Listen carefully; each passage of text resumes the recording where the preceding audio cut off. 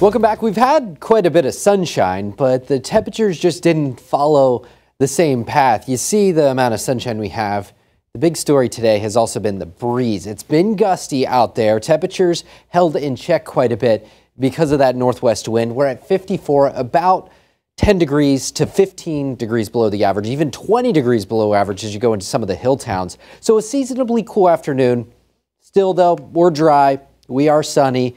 Notice those wind gusts, too, out of the northwest, anywhere from 30 to 35 miles per hour. Wind going to play a bit of a role in the forecast for tomorrow, but we lessen that just a little bit. We increase the temperatures just a little bit, so it becomes a fairly nice day overall. Right now, we are scanning completely dry. There are a couple of snowflakes possible in some of the highest elevations of southern Vermont, even a couple of raindrops here or there.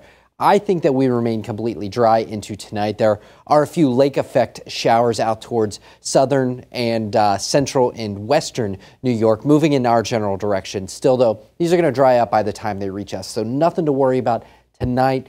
And really over the next couple of days, we remain pretty dry. So there they are drying up. Our Futurecast model this evening keeps us clear. The wind's calming down quite a bit. Futurecast waking us up with some sunny skies, but it will be chilly tomorrow. Tomorrow morning, that is, and then you're back to the sunshine, full sunshine for not only Wednesday afternoon, but pretty much all day Thursday, too.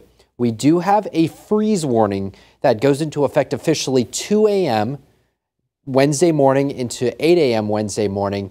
Everyone in really all of southern New England affected by this freeze warning. So if you've already put the plants in the ground, you're going to want to take care of those, especially the more sensitive plants.